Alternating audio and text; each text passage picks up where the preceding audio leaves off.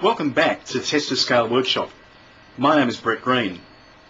You might remember last time we had a look at camouflage masks on our Hasegawa Messerschmitt BF109 G6.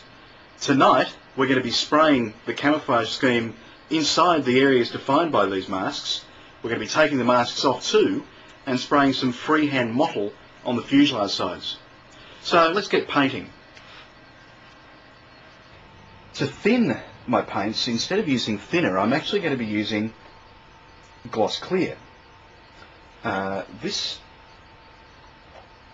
is a nice method to use because it means that the flat paints that we traditionally use for camouflaging aircraft comes out with a sort of a satin finish, and that makes it much easier to apply decals further down the track. So I'm just going to mix this up in the airbrush, and we're ready to start applying it to the model. I'm using the Aztec Contempo airbrush again tonight, and the tan coloured fine line tip is connected because even though I'm not really going to require a lot of fine work with the spraying inside the masks, I'll certainly need it for the mottling in a little while.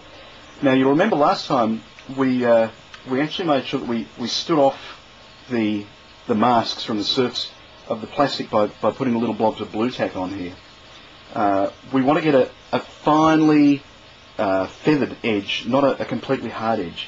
So let's just test it out first of all. Test the paint on the mask. Yeah, that's fine. And what we're going to do is actually spray this colour, which is RLM74, just up to the edge of the mask. I'm not even going to spray it right on the edge of the mask. We want to avoid a build-up of paint at the edge. I'm actually going to spray a hard edge at the back here because there is a hard edge on the real aircraft at the hinge line of the aileron. But we'll just build up the paint gradually here, and we'll be a little bit patient, fill in the colour, and we'll do the same on this outside panel as well, just spraying up to the edge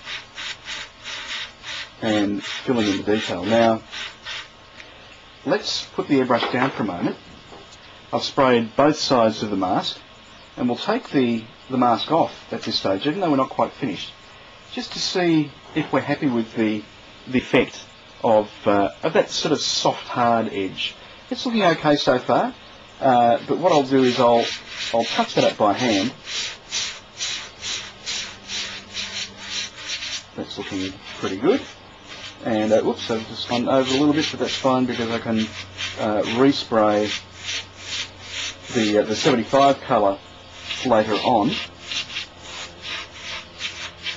And I'll just continue to spray the rest of the wing and the fuselage using this RLM74, and we'll come back when I'm ready to take the rest of the masks off.